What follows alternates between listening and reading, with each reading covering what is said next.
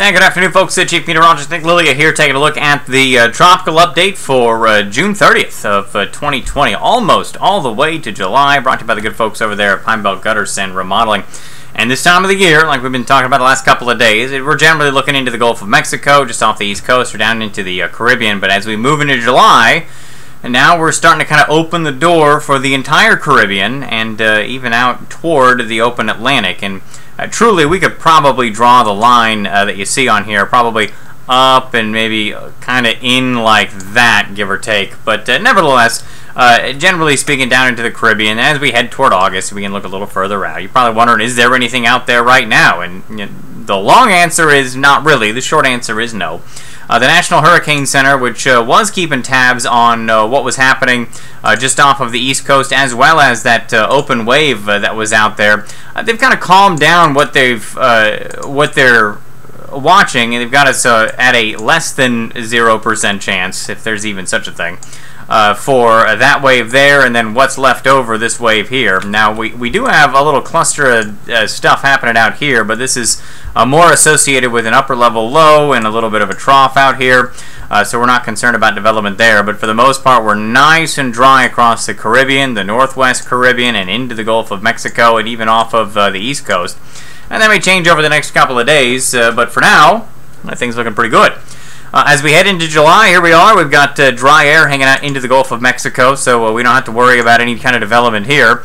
We've got dry air also into the Caribbean, and that's going to kind of put a lid on anything that may want to develop. Now, this becomes an interesting thing as we head through the end of this week and toward the 4th of July weekend.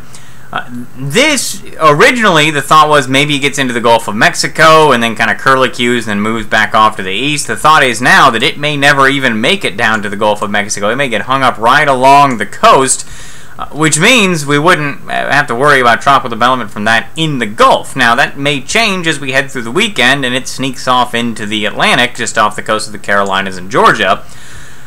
However, even that is questionable, as it may kind of slink up the East Coast over land. There's an outside chance, or it may get ripped apart.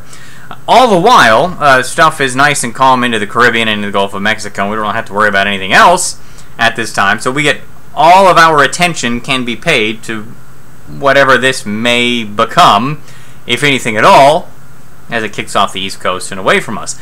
I'll also note, for South Mississippi and parts of Alabama and Louisiana, we do end up with kind of this leftover area of maybe surface and low-level vorticity, or low-level area of lower pressure, and that may keep our rain chances up as we head through next week. Not a lot, but instead of 20 to 30% and 30 to 40% chance for rain into the afternoon.